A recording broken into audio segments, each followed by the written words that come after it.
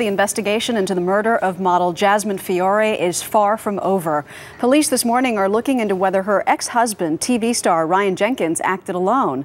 They're checking to see if he had help disposing of her body and if he had help escaping to Canada, where he apparently committed suicide. CBS News correspondent Michelle Gielan is here with the latest. Good morning. Good morning. Yeah, Maggie, there are many unanswered questions, and the more police uncover about this case, the more mysterious the murder of Jasmine Fiore becomes.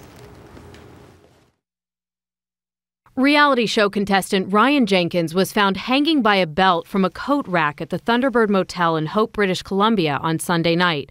Hotel manager Kevin Walker was shocked when he found Jenkins' body. You're not expecting it to open up a door and see a man hanging right there. It was also a shock to Jenkins' father, who told the LA Times, quote, "If my son was guilty, he was crazy. He was not the boy we knew." He added that his son appears to have been corrupted by the Hollywood lifestyle. Police had been searching for the former real estate developer since his ex-wife Jasmine Fiore's body was found on August 15th, strangled, mutilated, and stuffed into a suitcase in a dumpster outside Los Angeles. Canadian authorities say they have identified the woman who helped Jenkins check into the motel a few days ago, but they're not revealing her identity. Investigators believe Jenkins and the mystery woman knew each other. We have to determine if there was anyone else involved, if anyone helped with the crime. Meanwhile, Jasmine Fiore's white Mercedes is still missing. Police say it could play a crucial role in helping them close the case. Jenkins was set to appear in another VH1 reality show, I Love Money 3, but VH1 announced yesterday that it would be canceling that show. Maggie? All right, Michelle Gielan. Thank you, Michelle. Joining us now for an exclusive interview is Donald Farmer, who was a contestant with Jenkins on another reality show that's been canceled, Megan Wants a Millionaire. And in Los Angeles, Stuart Brazel, the casting director who selected Jenkins to appear on reality TV. Good morning to you both. Morning. Let me begin with you, Donald. Jenkins' father has said that if he did this, it's because he was corrupted by Hollywood. Did you get any signs working with him on this reality show that he was somebody who was intoxicated by fame and came to crave the spotlight? No, I really didn't get that sense at all. He seemed just like a very friendly, outgoing guy. There were some people in the house that were a little arrogant, a little rude, but Ryan was always, a complete gentleman. Ryan was, I thought, one of the nice guys. He wasn't one of these outspoken, trying to steal the attention type of people?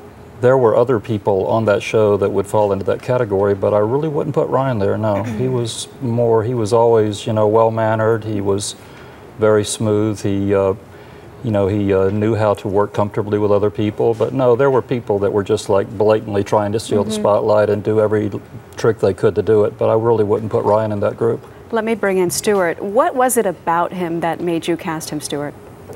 Well, Ryan was just full of energy, louder than life, would get the most attention in the room. He was someone that really fit perfectly for this type of show, especially a dating reality show. You knew he was going to have fun and make for really good TV. In 2007, he had been convicted of assaulting a girlfriend. Did you know that? Do you look into the background of these contestants before you book them?